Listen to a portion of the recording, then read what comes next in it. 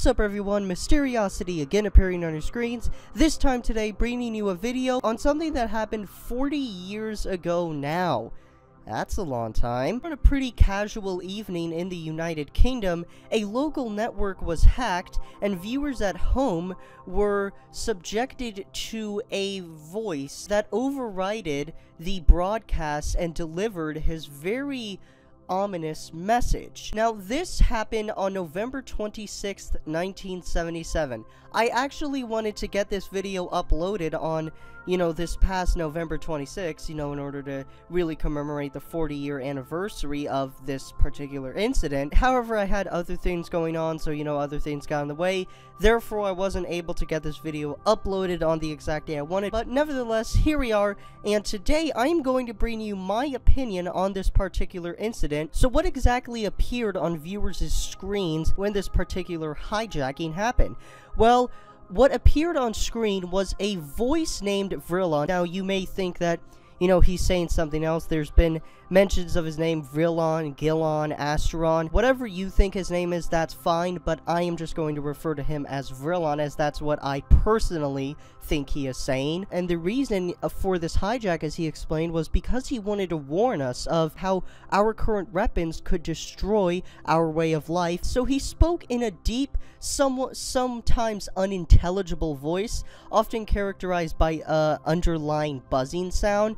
And I'd say for about 70% of this monologue, you can understand what he's saying, but there are other times due to, static or just, simply him being unintelligible, that, they're sometimes hard to understand. Be still now, and listen, for your chance may not come again. All your weapons of evil must be removed. The time for conflict is now past, and the race of which you are a part may proceed to the higher stages of its evolution, if you show yourselves worthy to do this. You have but a short time to learn to live together in peace and goodwill. So let's talk about the technical aspects of this hijacking. The transmitter that was being used was known as the Hannington UHF television transmitter. However, this transmitter was very unusual compared to other transmitters at the time. Most transmitters at that time were fed directly by a landline. This one, however, rebroadcasted an off-air signal received from another transmitter. So basically, it kind of harnessed the energy of other transmitters and then used it as its own kind of energy. That's not exactly the best way to describe it, but still, that's one of the ways. Therefore, due to that, it made it more vulnerable to a hijacking. Due to it harnessing energy from outside sources, that made it more vulnerable to a hijacking or an intrusion, whatever you want to call it. And because of the low security, another transmission could overwhelm the reception of the intended signal, resulting in an unauthorized broadcast. So that actually points to this one being more of a hoax, because this could indicate that an employee at the station actually did this in a way to spread his message. Maybe he made up Vrilon and the Ashtar Galactic Command to hide his true identity.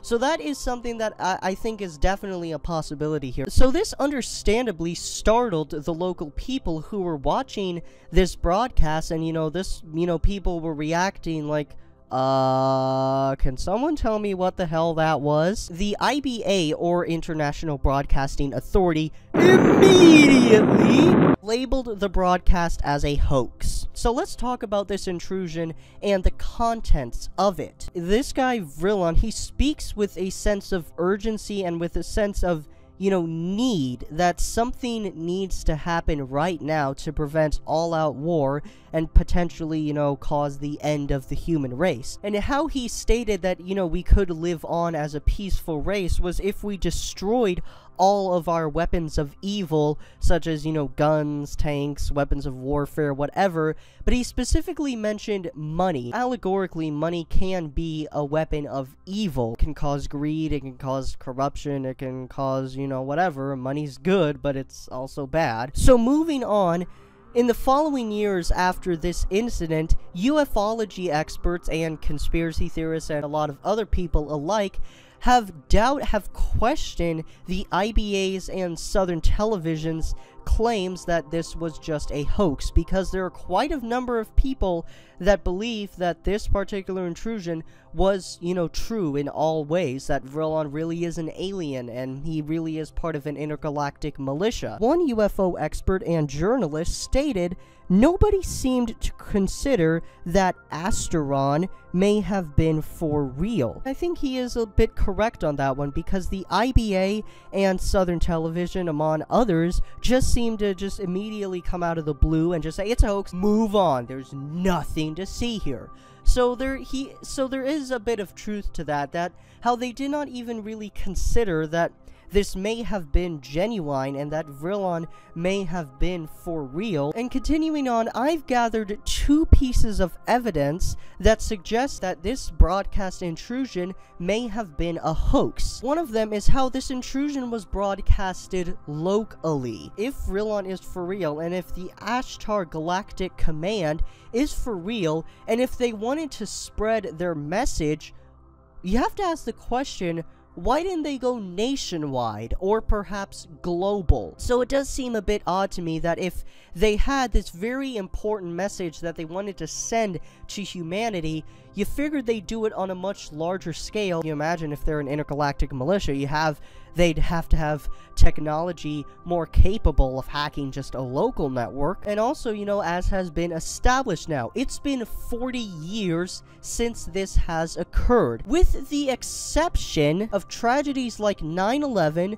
conflicts like the Gulf War, boiling tensions between the US and North Korea, the recent Vegas massacre, and among other tragedies and conflicts and incidents and whatnot, there hasn't really been anything that has happened in these past 40 years that would be above the level of what Vrillon was alluding to in this intrusion. They're all very, very sad and tragic, and, my respect goes out to the families and, all the people involved. But what I'm getting at here is that there hasn't been, like, a World War III, or an alien invasion, or a nuclear apocalypse, based on his claims that action needed to be taken right now to save ourselves. And you have to assume by right now he means, like, right this very instant, or sometime in the next 5 or 10 years or so. Now, maybe Vrillon vastly underestimated his calculations, or, he's an alien and he lives in another galaxy. Maybe to Vrillon and the Ashtar Galactic Command,